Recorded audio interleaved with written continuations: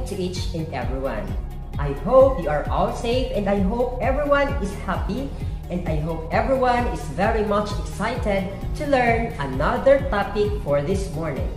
But before anything else, and before we start with our lesson proper for this morning, may I request everyone to please close your eyes for our solemn prayer.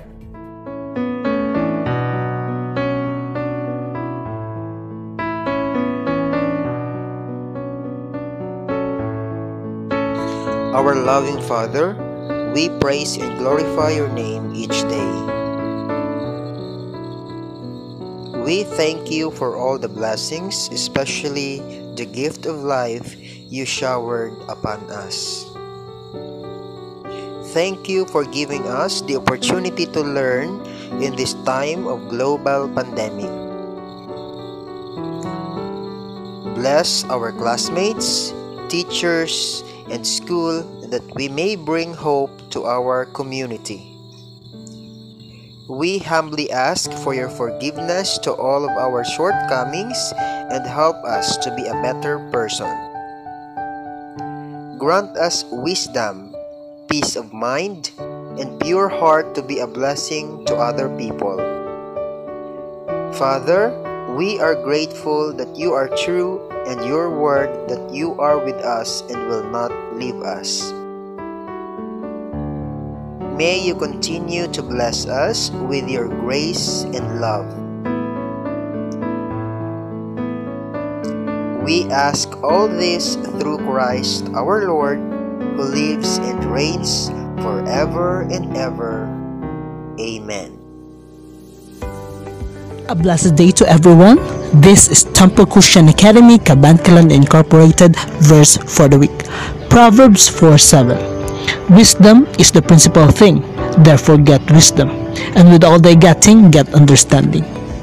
We are told here that wisdom is the principal, the most important, the most influential, the most consequential, and we are encouraged to get wisdom together with understanding from the Lord and from His Word, the Bible, the only source of true knowledge and wisdom.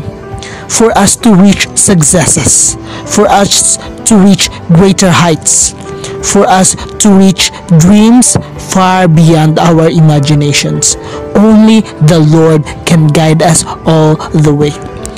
Through the Bible, God's holy word, wisdom and understanding is for everyone. May everyone be blessed. In Jesus' name, Amen.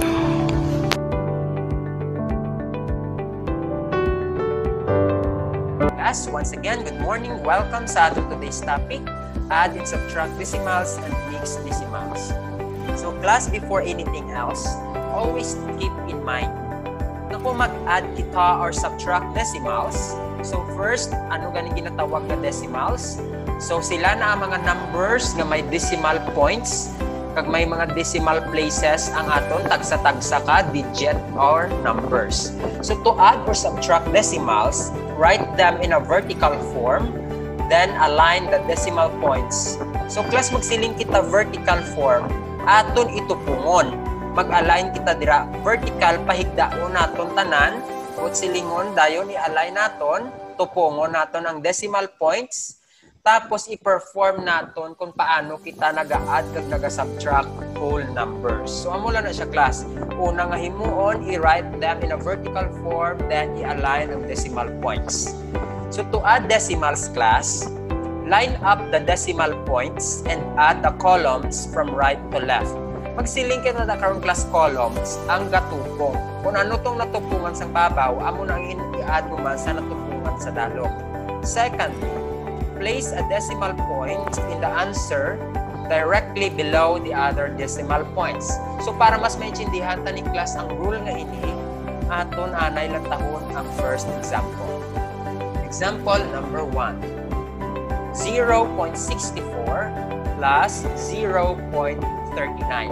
So amo ni siya class. So ang himuon naton, i-align naton siya in a vertical form. So first, line up the decimal points.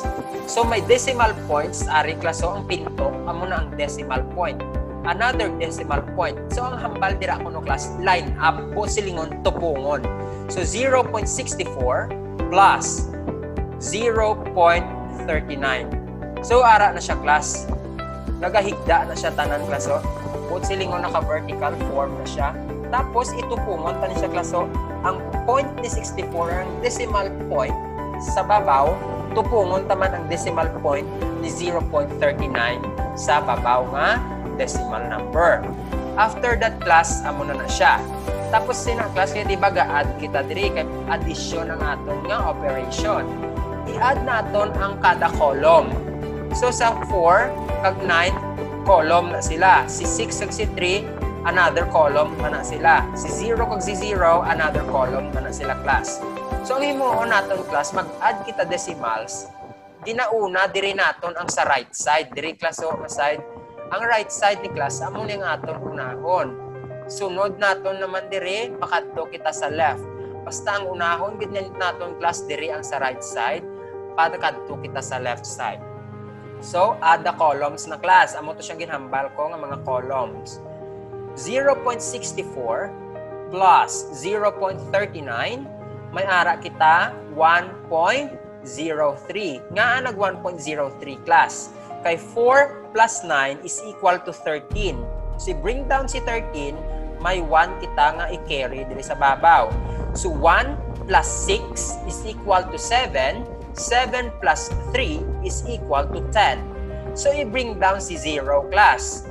0, remainder naman kita diri or ma-carry kita diri 1. So 1 plus 0 is equal to 1.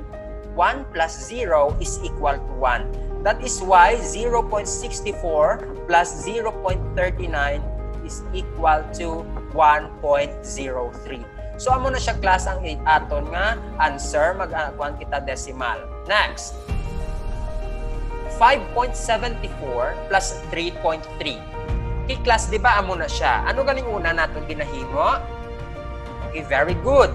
I-line up ang decimal points. Copy si 5.74 plus i-line up ang decimal point ni 3.3. So ara class o 3.3. Hindi ka class magkataka nga duwa sa babaw, isa lang sa dalom. Okay lang na siya yung class as long as ang decimal point nimo naga-line up or nagatupong. Tapos, anohon gani liwat ang ikaduha? Kay i-add ang column. Add naton kada column. So si 4 may column yadi upo yadi, si 7 kag si 3 another column, si 5 kag si 3 another column. So ang himuon dira naton class amo na siya. 5.74 plus 3.3 is equal to 9.04. Nga nag 9.04 na siya class. Kay 4 plus wala di siya class but silingon may 0 ina dira. Liwat ha, may 0 kita dire. So 4 plus 0 is equal to 4. 7 plus 3 is equal to 10. So bring down 0, carry this 1. So 1 plus 5 plus 3 is equal to 9. That is why class 5.74 plus 3.3 is equal to 9.04. Nakita ninyo klaso, si decimal point sang babaw kag si decimal point sang dalom, tupong man gyapon class ang decimal point niya sa answer. So kinahanglan naton da class, tanan nga decimal point class kung mag-add kita, nagatupungay ina siya. Halin nato sa babaw hasta kita sa answer, tupong gid ina ang aton decimal point. Next example. 4.55 plus 11.3. So put the first number on the top of the second number and line up the decimal. So ang hambal ko no class, kapihon ini siya klaso, siya ni ang pinakababaw, siya ni ang sa dalom. So 4.55 plus 11.3. So sa first rule natin to kagina class, itupungon ang decimal points. So natupong na siya. Then you can add a 0 to help keep everything lined up. So kami wala din klaso, pwede nga butangan mo na 0. Pwede nga hindi mo naman siya butangan. So may ara na siya para parehos sila nga duha. Parehos ang decimal places sang duha naton. Next, when adding or subtracting, you always start from the right and work left. So ang itong ginhambal ko class, diri kita gasugod sa pinakatuo. Pakadto kita sa wala. What class? Diri kita ga-start sa tuo or sa right side, pakadto kita sa left side. So pilang answer? 5 plus 0 is 5. 5 plus 3 is 8. Muna na siyang answer class, oh.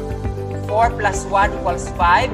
1. Copy lang. Kaya may 0 na siya, oh. 0 plus 1 equals 1. So, ara class, oh. Ang decimal point, 2 kung magyapon ang decimal point ni answer naton.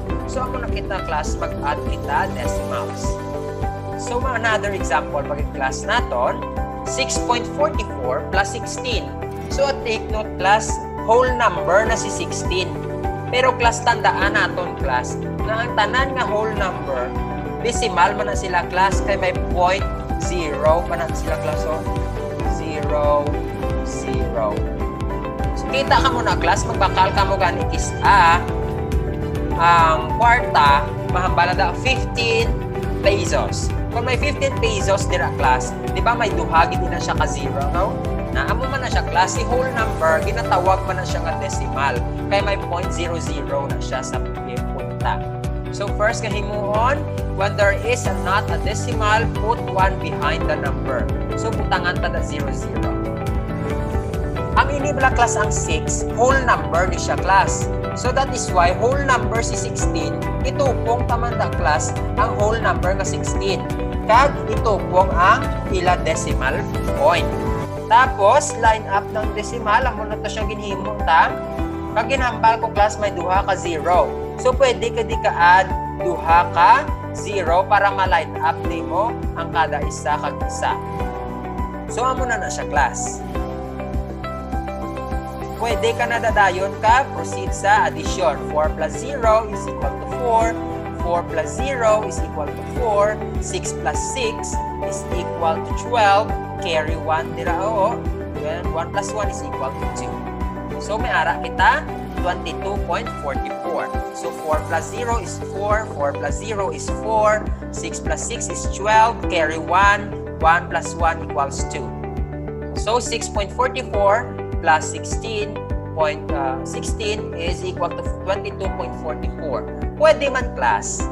Another shortcut din natin class. Di ba whole number lang ni ho? Ang 6, whole number man si 16. I-add na lang ang duha ka whole number.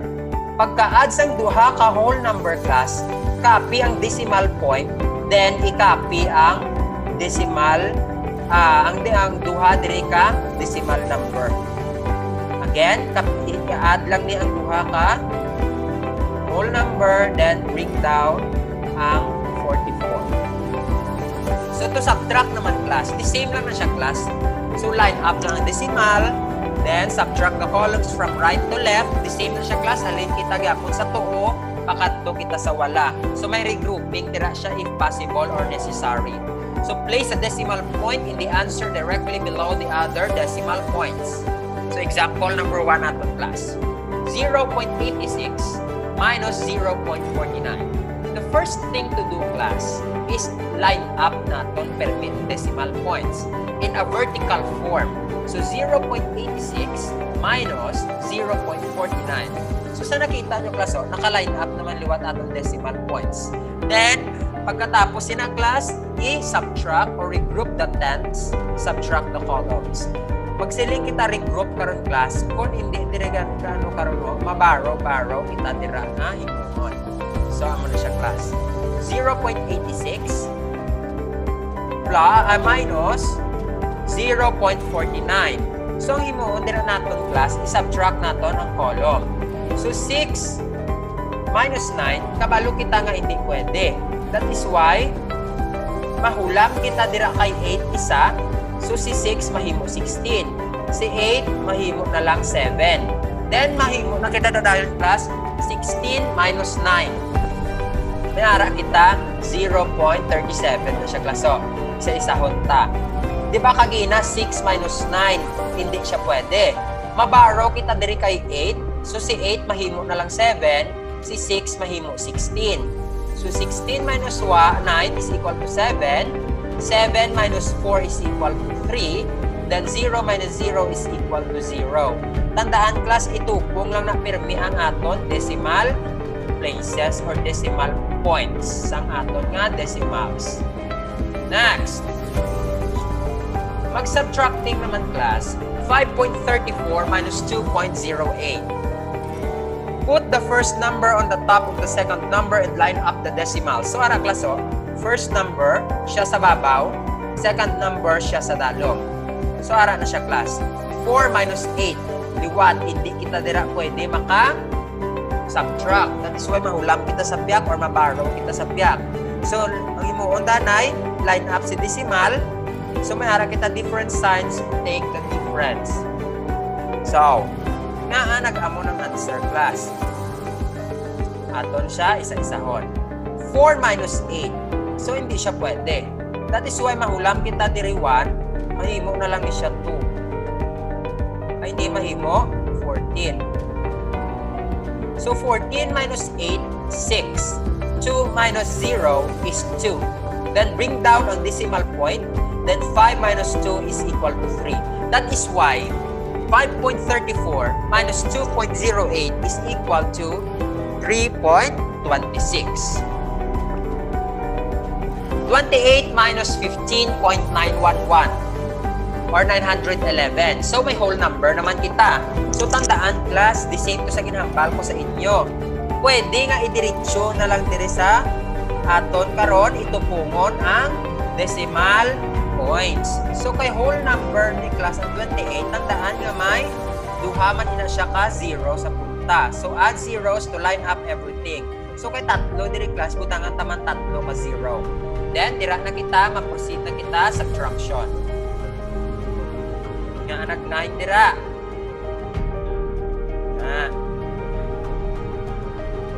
Pakita ta sa inyo karon class. Ari siya class, nga nagamo ng answer.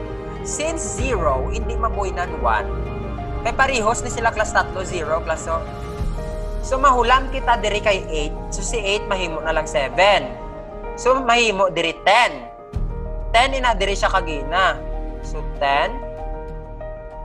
Galing kay 0 di class naghulam kita dira 9 bilin. So, mahimo pa natin siya 10 dapat.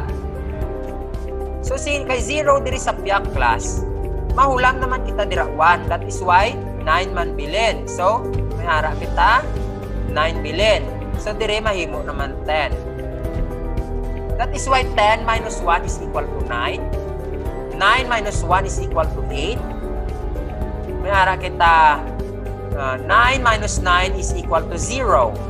Copy ang decimal point which is equal sa ila, tukong or line up sila. Then 7 minus 5 is equal to 2. 2 minus 1 is equal to 1. So, amo na siya class ang aton nga answer. Final answer mo na siya class. Next. Amo lang na siya class kung paano kita mag-add or subtract. First, i-line up ang decimal point. Then, add or subtract ang column. So, dira na natin natawon niya class sa subtraction class. Kung maborrow kita sa piyak, need natin mag-borrow. So, maborrow kita. Sa addition niya class, okay lang na niya class. Wala sang borrowing nagkakatapo sa addition niya class. Kaya ga-add kita daya bahala. Dako ang sa babaw or gamay man na ang sa babaw, dako sa dalom. Go on lang na daya class ang addition ta. Si subtraction lang na siya class may restriction. Nga kung gamay ang babaw, dako ang dalom, we need to borrow sa tupad niya. So, that is why first, line up the decimal points. Then, you have to add or subtract the column. So, I hope na intindihan ninyo class ang aton addition and subtraction of decimals. And ang activity naton class, itingog na lang to siya sa second video naton. I hope na naka-intindi and hope to see you sa aton next video. God bless everyone.